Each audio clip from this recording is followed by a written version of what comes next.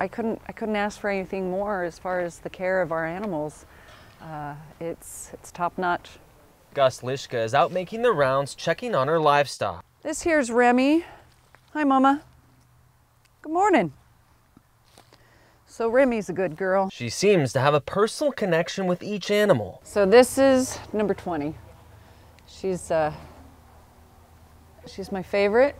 Now that, I don't have a herding dog, I go out in the field, she comes running like a puppy dog.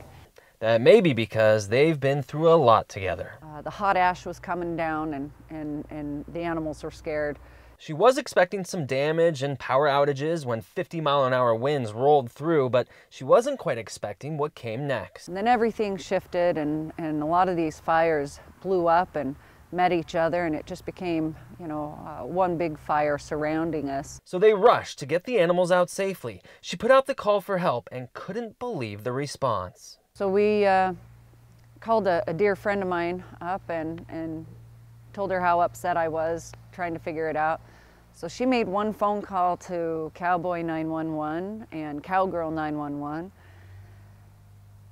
Within an hour, I don't know, I think maybe 8, 9 big rigs came in, and within another hour and a half, almost all of my stock was loaded and rolling out here to the fairgrounds.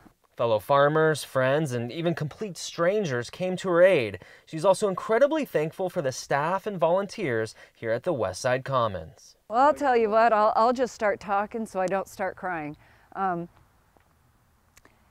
sheriff's posse has been so incredible and instrumental and just fundamentally the saving grace. The fairgrounds alone and our director of the Washington County Fairgrounds, this isn't even my county, but the director of the fairgrounds has just been working tirelessly on the logistical and organizing, and she's just doing an amazing job. Her normally picturesque farm looks like something out of a movie right now. 5 acres of produce were destroyed. She'll worry about that down the line. In the meantime, she's just thankful for this Washington County community who didn't think twice to jump to her aid. It's pretty incredible to come from this really unknown, unsafe feeling and feel safe. And my animals are cared for. We have incredible volunteers.